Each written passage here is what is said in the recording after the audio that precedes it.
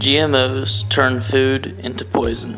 Consuming these foods can cause severe cases of cancer for all who eat it. When tested on rats, it caused them to develop tumors and other diseases. 70% of the female population died because of this, and the rest were left with severe organ damage. Why do we allow these toxins in our foods without them being properly tested? I know what you're saying. You're saying, look, we've been genetically modifying crops for years, and we're fine. What's the worst that can happen? All right, try this.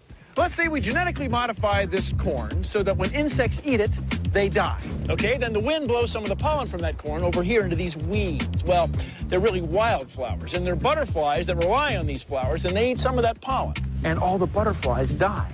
Okay, so there's a whole summer without very many butterflies. Now, these are the rare butterflies that fly at night. So the bats that would normally feed on those butterflies can't get enough to eat for a whole summer. So they don't have nearly as much success at making bat babies. So that next summer, there aren't nearly as many bats around to eat the mosquitoes.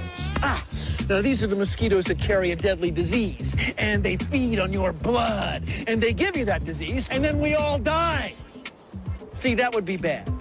Now, I admit I made this up, but are scenarios like this possible, or is this just alarmist hype?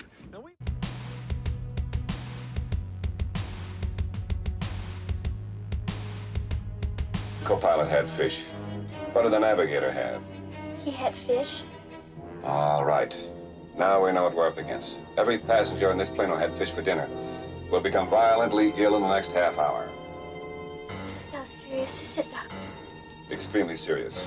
Starts with a slight fever, dryness of the throat. As the virus penetrates the red blood cells, the victim becomes dizzy.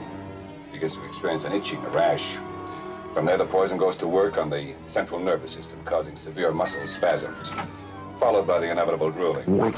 At this point, the entire digestive system collapses, accompanied by uncontrollable flatulence, until finally the poor bastard is reduced to a quivering, wasted piece of jelly.